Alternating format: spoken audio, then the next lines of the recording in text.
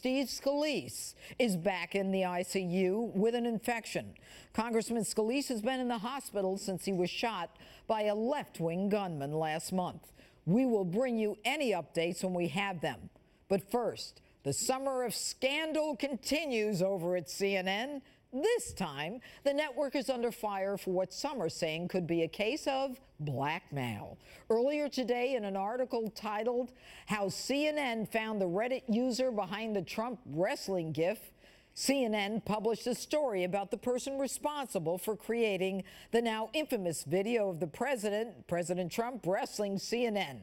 According to the article, the network decided against releasing this Reddit user's identity because, quote, he is a private citizen who has issued an extensive statement of apology, showed his remorse by saying he has taken down all his offending posts, and because he said he is not going to repeat this ugly behavior on social media again. The article then went on to issue what appears to be a not-so-veiled threat. Quote, CNN reserves the right to publish his identity should any of that change. Now, CNN has denied any allegations of blackmail, issuing a statement that read in part, quote, CNN decided not to publish the name of the Reddit user out of concern for his safety. Joining us now with reaction to the latest embarrassment for CNN is Salem Radio nationally syndicated host Larry Elder and from The Hill, Joe Concha. All right, Joe, I'm going to start with you. You went to school for journalism. When CNN says, look, we are not publishing his name because we're concerned for his personal safety, but then they turn around and they say, but if he's bad, if he does anything like this again, we're going to dox him. Tell us what that means. Okay, well, it's interesting you bring up that point around safety, because if he were to do something, what they deem to be unprofessional or objective, then safety, screw it, goes out the window. You're on your own, pal, right? Right. Doxing basically is exposing somebody who's otherwise anonymous on the internet. Okay. Right, and what we're seeing here is a major international news organization getting into the business of shaming, of policing the internet, of avoiding journalism in this pursuit because of a silly internet video that no one is taking seriously, but CNN claims is inciting violence against the network. You watch that video. That's not inciting violence. It's a stupid video of 1,000 stupid videos that we see on the internet. Well, it's like a WWE. I mean, it's like a wrestling match, and then Donald did that. But Larry Elder, let me ask you this. You know, you've got this guy who did this, what they call a GIF, and all of a sudden they hunt him down. They find him. The guy's apologetic. He's going to take it down. He apologizes for all of his prior sins in his life. I feel like the guy went to confession, and the priest said to him, look, if you show up again here, I'm going to tell the whole congregation how bad you are. And Judge, it's not like the meme made him out to be a serial killer, for crying out loud. It was funny. Nobody takes wrestling seriously. It was funny, for crying out loud. Suppose he had body slammed a Fox reporter. Do you think CNN would have made the same deal? Oh, I doubt it. Are they a news organization, or are they juvenile hall? Are they public relations? It's ridiculous. And I think Ted Cruz is on to something, Judge. If it came down this way, you apologize or else, that very well could be extortion. If he was apologetic and volunteered never to do it again, that's a whole different thing. So it depends on how CNN came around with this deal. Well, we're going to talk about that in the next segment, but I agree with you. And I'm going to ask you, Joe, I want to read what WikiLeaks put on Twitter. What WikiLeaks said was, quote, Trump was bad, but CNN is worse. They threaten an amateur satirist behind a Trump video, make fun of us again, and will dox you. I mean, even WikiLeaks finds that this is unethical. So we're going to save the legality of it to the next segment. But this is unethical.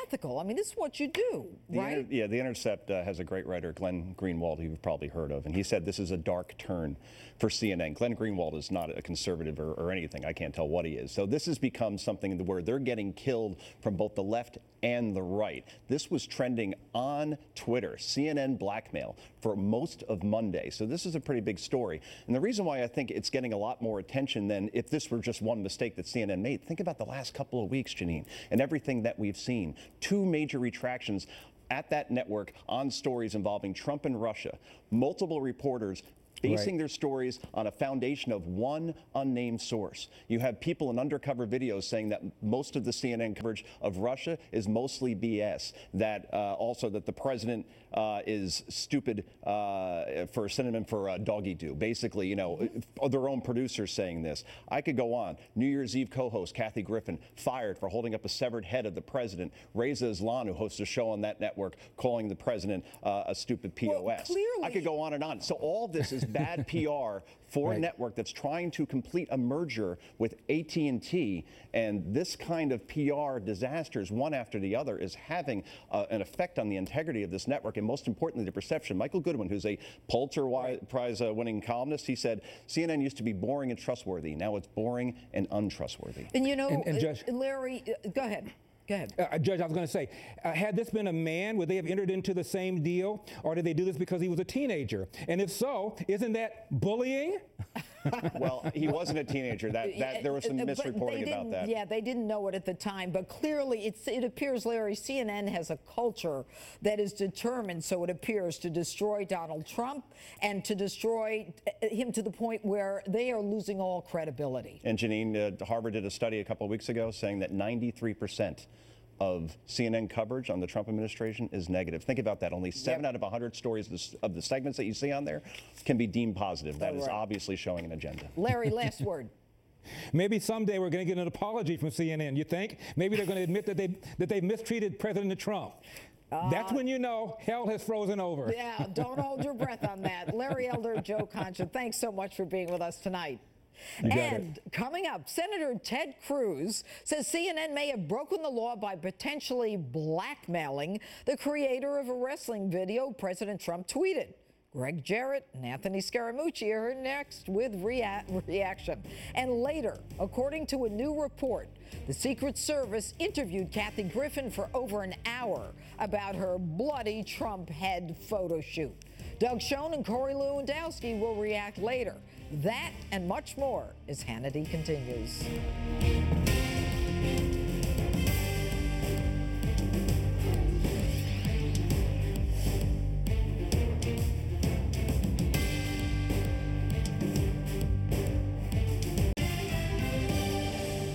Welcome back to Hannity. More on the allegations that CNN blackmailed the user who created the anti-CNN Trump wrestling video. Senator Ted Cruz actually tweeted out earlier today that what CNN did could be illegal. Joining us now with reaction, Fox News anchor and attorney Greg Jarrett and Senior Vice President and Chief Strategy Officer of the Export-Import Bank of the United States, Anthony Scaramucci. All right, Anthony, I'm going to start with you. You, I think, more than anyone, have been a victim of CNN's fake news. You're a fighter. You took them on. You proved them wrong. I mean, they actually allege that you were under federal investigation for having some collusion with Russian officials. An absolute lie. You had to put yourself to the task of making it clear that it wasn't true. You could have sued them for a fortune and owned half the place. Why didn't you? Well, a number of reasons. I mean, as Greg was pointing out at the break, they mitigated the damages, but I also didn't think it was the right thing to do, given the fact that, I've had journalistic experience. I know that people make mistakes. This is huge. It's one thing to make a mistake, but to identify you as under investigation. But I see myself as working for the President of the United States. And so what is in the best interest of the President of the United States is for us to stay on the air and to prosecute or execute his agenda, to explain his economic policies, to explain his national security policies. And if I had gotten into a lawsuit with them, Judge, it would have led to me getting taken out of that position of advocacy. And so for me, if you weighed those two things, that was way more important because at the end of the day, I serve the president. You have always been very rational and very reasonable, although I suspect CNN is not playing in your home. No, I actually, I don't want, because I love Fox so much, but I mean, I'll tell you what, you have to watch them because it's like the Red Sox watching the Yankees. It's like part of your scouting experience, you know what I mean? All right, Greg Jarrett, all right. You've got Ted Cruz saying, hey, look, CNN should be looking at the Georgia statute because this is extortion. I mean, it's like blackmailing. And what he's referring to before we get into the statutes is the fact that they said, look, he's apologized after they dug him out. He's apologized. He says he's never going to do it again. He apologized for everything he's done his whole life. And if he does it again, no, we're gonna expose him, even though we know by exposing him, he is subject to it's a danger. I mean, the guy is in danger now. A lot of threats. What are the statutes? Think about what CNN has done. They have said, if you, Mr. Reddit user, do something that we don't like, we're going to publicly expose you to contempt and ridicule and scorn. That's a violation of the law, and Ted Cruz is right, only he cited the wrong law. The real straightforward law of coercion says you can't threaten somebody to coerce them into abstaining from otherwise legal behavior. It's an absolute crime. It's also we're going to put this up All right. so our viewers can start looking at some of the statutes that you're referencing. The first one is coercion. Right. And in coercion, you're talking about New York law. Right. And under the guise that CNN has offices and does business in New York. And the reporter is based in New York, so there are plenty of contacts in New York, so that's the relevant law. Then you also have a federal law. It's called Conspiracy Against Rights. And it basically says you can't threaten and intimidate somebody for using their constitutional right to freedom of speech under the First Amendment. Which is very similar to the New York law saying you can't prevent someone from doing what they have a legal right to do. Exactly. By instilling in them fear that if they do it, you're gonna subject them to hatred, contempt, or ridicule. All right, so then we've got the federal. But for the federal law, the feds would have to prosecute. The feds would have to prosecute, except that, and you'll note as it's up on the screen, it requires a conspiracy. 2 or more people. Right. But this reporter didn't do this alone, because contained in his story is the editorial statement policy. So clearly more than Kaczynski was involved in this story, thus the conspiracy, thus a violation of the federal law. And the Georgia statute that Ted Cruz referenced. Yeah. I think it can apply. I know you don't think so. A little bit. Theft by extortion of property, but under Georgia law, unfortunately, property is defined as personal and real and not your identity. Yeah, but at the same time, I mean, the courts are becoming a little more... you could stretch it. Yeah, engaged in Right. applying it to contemporary times.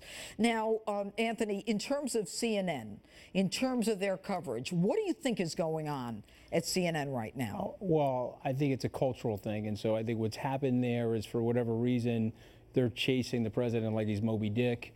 Management there is Captain Ahab. It didn't end well for the captain or the boat at the end of the story. And so sometimes when you lose sight of your moral compass and your grounding of what you need to do in terms of your editorial coverage, you're running amok now. And so hopefully this will bring the pendulum back for them, and there'll be less than, say, 93% negative coverage, Judge, on the president, because I think it relates to what they're saying about the president. So I think that's been effective for the president this week. But given the fact that there have been so many media corrections and retractions, it makes it clear, I mean, I would think the average viewer, that this is coming from on high. Not everybody's going to violate journalistic standards, so that they can just get a story out there. It's almost as though there is this prophylactic, we're going to protect you if you, destroy President Trump.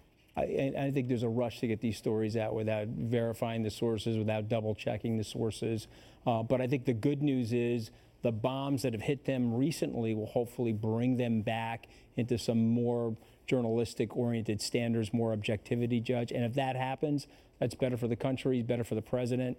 I think they have to give him a fair shake on that network, and I think people are going to demand that now. Greg, what is the person who posted this GIF, as they call it, what is he thinking right now? Well, he's scared. He doesn't want to be publicly exposed. He doesn't want his family and his neighbors and everybody to be converging on his home, because he's at the center of this controversy. But the real controversy rests at CNN. And Anthony's right, his comparison to Captain Ahab, whose hatred robbed him of all caution and reason.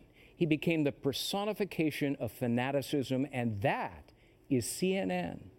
For those of us that didn't take English literature, that is the guy that chased Moby Dick all over the place. Okay, Right. Herman Melville wrote the story and led led it led to his own demise. But it his is a hatred. sign about hubris and pride and ego overtaking you and making you lose your judgment. Gentlemen, thank you very much for both the literary, legal, and the educational input on this story. And coming up, according to a new report, the Secret Service interviewed Kathy Griffin in person for over an hour over her ISIS-style photo shoot with a bloody Trump head. Doug Schoen and Corey Lewandowski will react. And later, former Democratic Congressman Dennis Kucinich is here blasting his party's latest plan to try to impeach President Trump. He'll be here later tonight. That and so much more straight ahead on Hannity.